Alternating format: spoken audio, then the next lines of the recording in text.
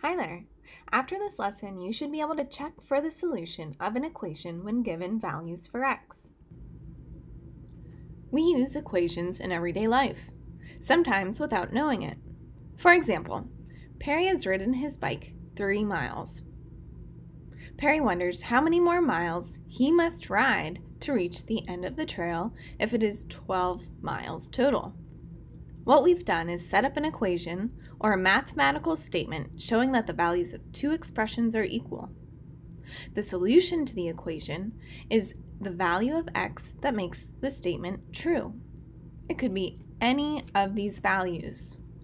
To find the value that makes the statement true, we will replace x with each value until we get a true statement.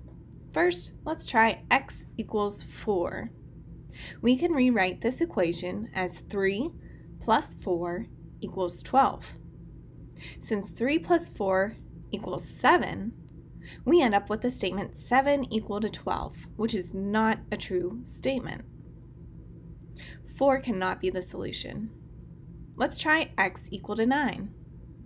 We will rewrite the equation, replacing x with 9. Since 3 plus 9 is equal to 12, we can write this statement as 12 equal to 12, which is a true statement.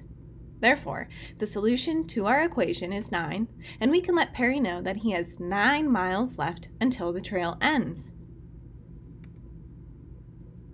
Let's try another example. We will find the value of x that makes the equation true. Again, to determine which value of x is the solution, we will replace x with the value given and simplify to see if we get a true statement. So let's start with x equal to 8. We will rewrite our equation with 8 in place of x. When multiplying like this, you will want to write the value in parentheses as to not confuse the numbers you are working with. Okay, 3/4 times 8 is equal to 6.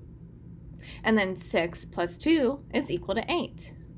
Notice that we solve one part of the equation at a time, bringing the rest along. Okay, well, since 17 does not equal 8, 8 cannot be our solution. Let's try x equal to 12. We will plug it in.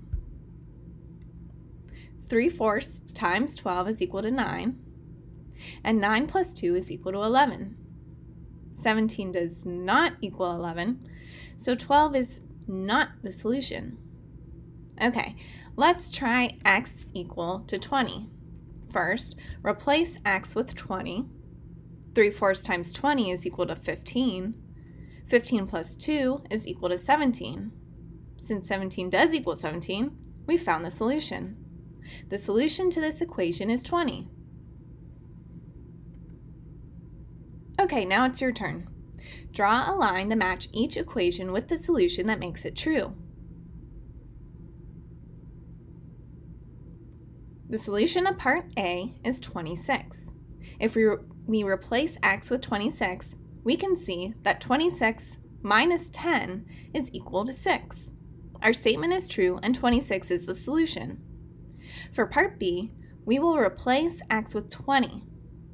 1/2 times 20 is equal to 10, and 10 plus 4 is equal to 14. We have found a true statement, and therefore the solution to part B is 20. That leaves 28 for part C, but let's double check just to be sure. We will replace x with 28. 28 divided by 2 is equal to 14. Since 14 is equal to 14, then 28 is the solution to part C. Great job!